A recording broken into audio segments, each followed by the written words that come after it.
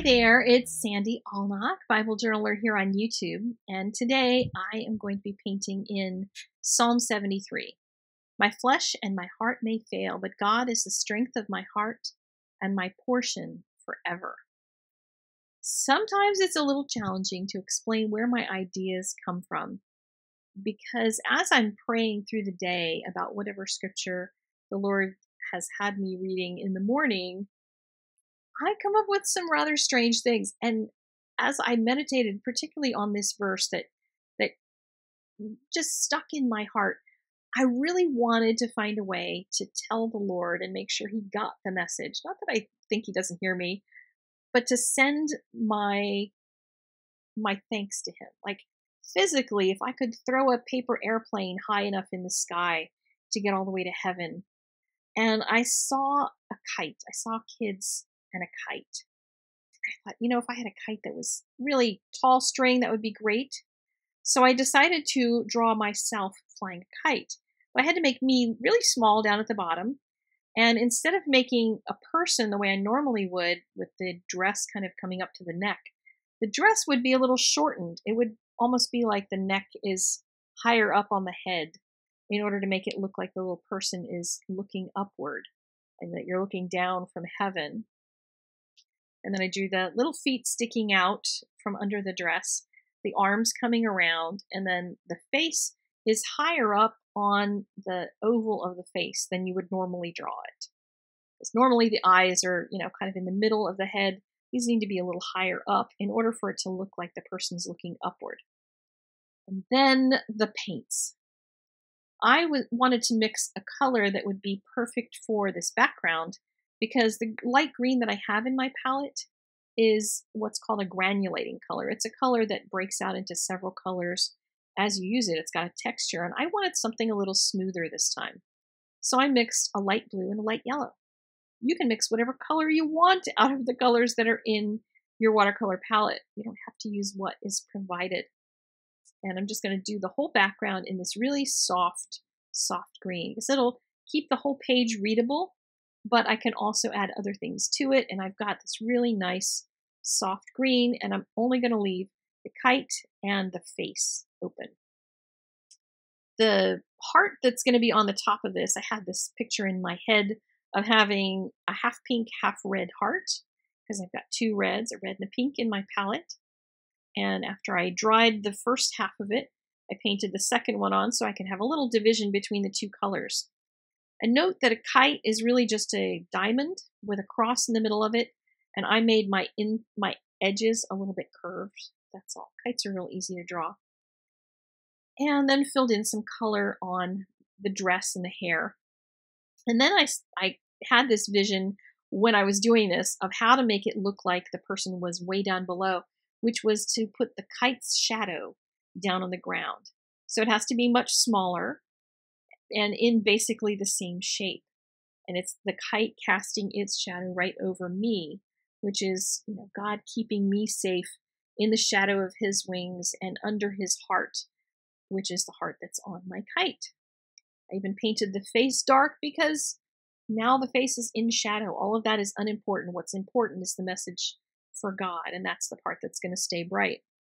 I wanted the kite to look white, though. The kite wasn't looking very white, so I put darker color. Now, I could have put all kinds of colors back there, but I decided to make it a little forest in the background. So I'm standing on a hillside is what I'm picturing, and that suddenly makes the white of the kite pop, because I've got this nice angled thing going on. It's got some movement on the page, which was nice. Next step was to iron it nice and flat, of course, and then start doing my drawing.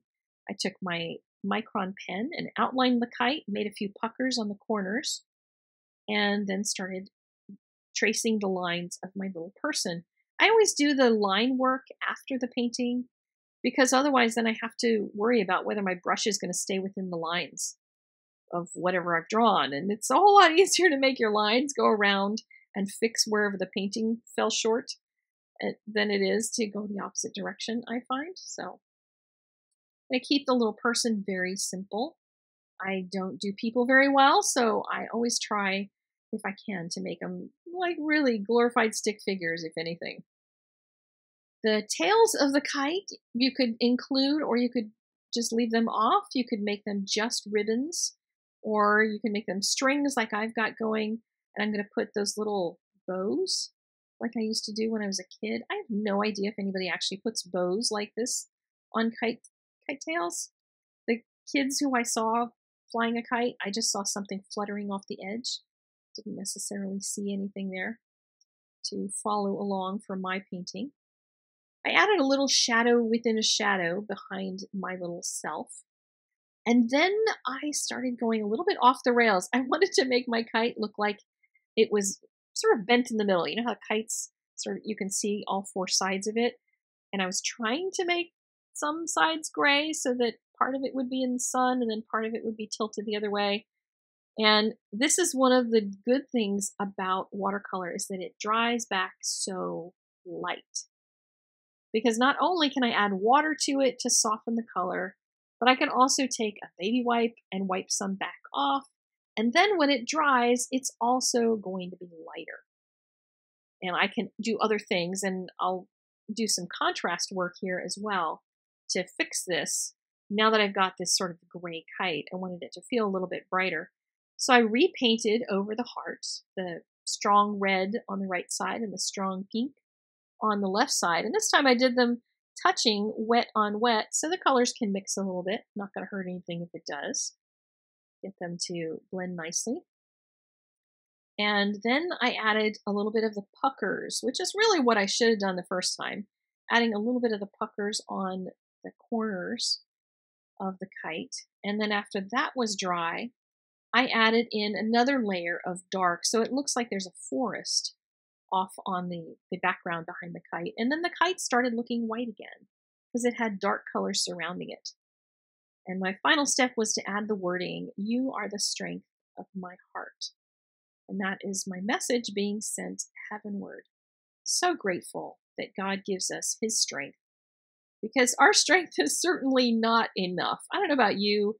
I am about out of strength right now with everything that our world is going through, at least through what America's going through. The world seems to be doing better. We're struggling here, but God is still the strength of our heart, no matter what. And I'm grateful to him for that. So thank you so much for visiting with me again today, and I will see you again next Sunday with another video. Take care. Bye-bye.